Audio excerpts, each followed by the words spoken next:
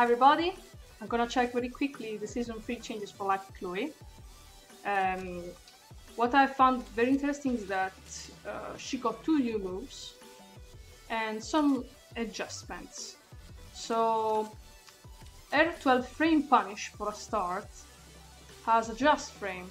If you do that in the exact time, it's gonna give you plus 5 damage and knocks down. Like this, which is good. Otherwise, just this happens. So this is a buff, definitely a buff. Just gotta learn the timing. Another thing, always from the 2, 2, 3, 3 has more range, so it's more easily. UF3 plus 4. Now it's more faster. This move gives plus frame on block. Before, people wasn't really using it because it was kind of slow and doesn't have really a good range. But now, yeah, this is a fix in my opinion. 3 plus 4 back.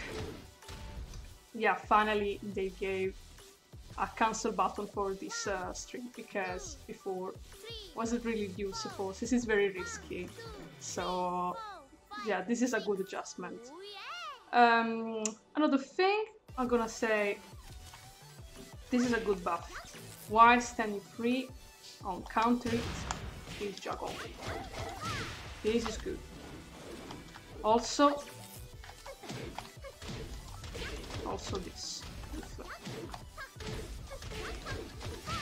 You can make it. Yeah. 68 damage from UF3. So this string now, it's better, it's more consistent as an ender. Before wasn't really. You had to stay just in the good position or it wouldn't hit. Then another thing that she had, so her 2 new moves basically are those. This one,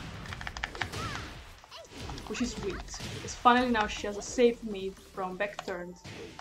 Short range, true, but it's good, so finally she has something more from the back turned stance. And now the funny one is running 3 plus 4. So funny, so funny. This is a good double low. I mean, of course it's staggers on block, but still. At least you can use it for running people, people that are running around, which is so cool and fun. So that's pretty much it. That's Lucky Chloe Season 3.